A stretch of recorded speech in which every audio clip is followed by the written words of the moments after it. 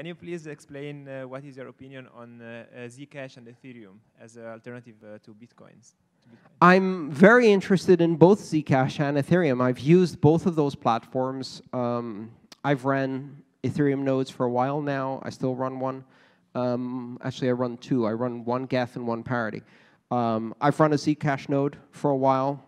I experimented with the testnet. I've been involved in Ethereum since the very beginning. I'm interested in both of those platforms. Not as an alternative to Bitcoin, though. That's the critical phrase where you lost me. As a complement to Bitcoin, as something that is specialized in doing something different from Bitcoin. Part of my argumentation in the subject has been that the two do not compete, Bitcoin and Ethereum, or even Bitcoin and Zcash, because many of the choices that one currency makes or one blockchain makes to become more specialized in one direction and differentiate make it unable to do the things that Bitcoin has specialized in. If it does the same thing as Bitcoin, then it's not really competing because Bitcoin has been doing it longer, network effect wins, there's no point. If it does something different from Bitcoin, then it's different, and Bitcoin's different, and the two are not really competing directly. They compete indirectly for the attention of developers, and maybe sometimes for some of the speculative investors.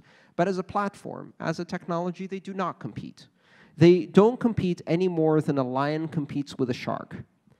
Yes, they're both predators. Yes, they both use oxygen, so in the bigger sense, they're competing for resources on the planet, but they're not competing directly against each other, because all of the environmental and evolutionary adaptations that a shark made, that made it the apex predator of the sea, make it a flopping piece of soon-to-be sushi on land. Yummy for lions. Similarly, pussycats don't like swimming, and the lion adapted itself in an environment where if it jumps into the sea, shark bait. And so if you wanted to stage a cage match between a lion and a shark, the outcome would not be decided by whether you pick the strongest lion or the weakest lion, or the strongest shark or the weakest shark. It would depend entirely on whether you fill the arena with water or not. And that would determine the outcome. So the question is, what are you doing with the platform? Are you doing smart contracts? Are you doing complex smart contracts that require flexibility? Okay, well, Ethereum. Simple. Do you want robust store of value that is absolutely uncensorable and doesn't have consensus failures? Bitcoin. And it is precisely the things that make Ethereum really good at smart contracts that make it very difficult to maintain consensus and not have an attitude of move fast, break things, right? You need that in order to do flexible smart contracts. And it is precisely the things that make Bitcoin robust that make it useless for flexible smart contracts. And so the same thing applies. You know, Zcash is making some trade-offs between privacy and scalability. Much better privacy, 10 times worse scalability than Bitcoin. Actually, 100 times worse than Bitcoin. So how do you reconcile those two? You don't. You choose the thing that fits the niche. You decide, what is the environment in which I need this, and what is best adapted to this environment? And so I like all of the platforms. I think they're all doing very interesting things and advancing the state of the art. And sometimes they compete for speculative dollars, but effectively, in the long term, they don't. Do you not think that Ethereum, Zcash, other altcoins are competing with Bitcoin, at least in the short term and medium term, because of the block size issue? A lot of apps and even startups are likely to be considering or building on other blockchains because of this issue where fees are high and Lightning isn't going to be implemented for a long time. Yes, Ethereum, Zcash, and many other cryptocurrencies are competing in the scaling debate, which is hilarious. It's hilarious.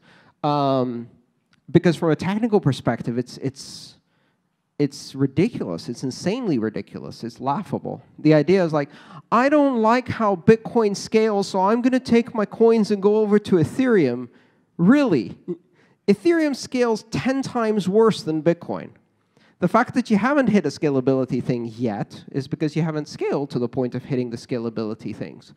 But, Ethereum proponents say, we'll do sharding. Oh, great. Well, when you do sharding, we'll do sharding. In Bitcoin, too. And when both Bitcoin and Ethereum are doing sharding, Bitcoin will still be doing sharding 10 times more efficiently than Ethereum because the underlying scaling architecture is 10 times worse. So the idea that you're going to take your application, because it's not scaling on Bitcoin, and move it to Ethereum, which is going to run into just as serious scalability issues, only 10 times worse, or Zcash, which is 10 times worse than Ethereum in terms of scaling, those are trade-offs you don't want to consider.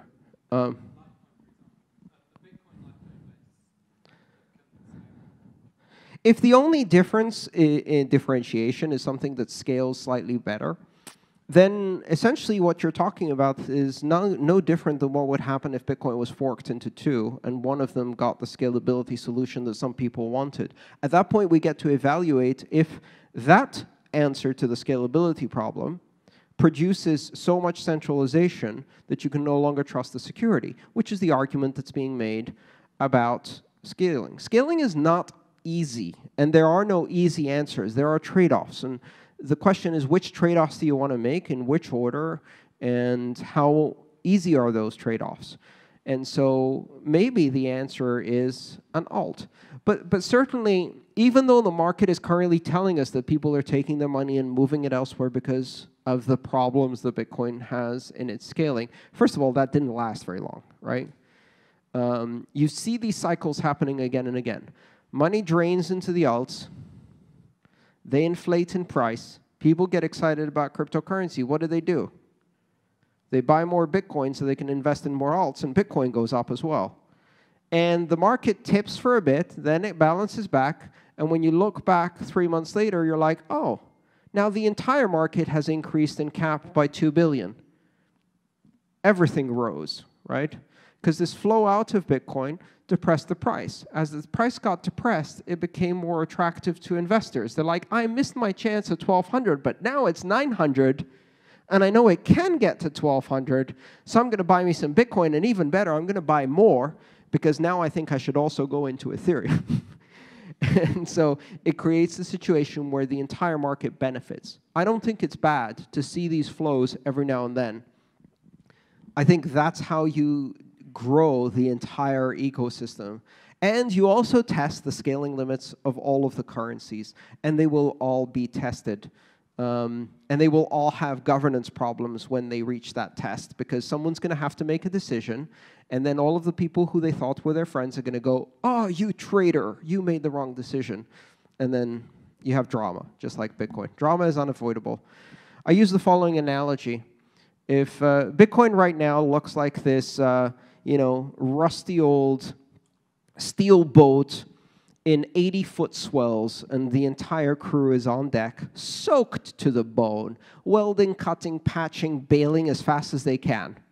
Meanwhile, over at Ethereum, on the deck chairs, like, this is really nice, isn't it? Yeah. Are you having the shrimp cocktail or the lobster today? I heard the buffet has both. I don't know. Maybe we should do an ICO and decide. We could use a prediction market. That would be cool. And like, look at those fools. They're so wet. Well, the reason it's all dry is you guys haven't left the harbor yet. Come out here in the 80-foot swells and see if you can sit on that deck chair and see if they're still serving shrimp cocktail or if they're handing out buckets at the buffet. It's easy to not have scaling problems when you don't have scale. In 2013, did Bitcoin have scaling problems? None whatsoever. Did we have a governance problem in 2013? None whatsoever. What changed? Scale happened. Big money happened, right? And that brought us to a level of maturity where problems started. That is such an idiot. He keeps getting upset over his job. I mean, he should really take a page from my book. I'm so chill in school. I have no responsibilities. I am winning at life. Yeah, give it 2 years. We'll see what happens. Shall we go over this?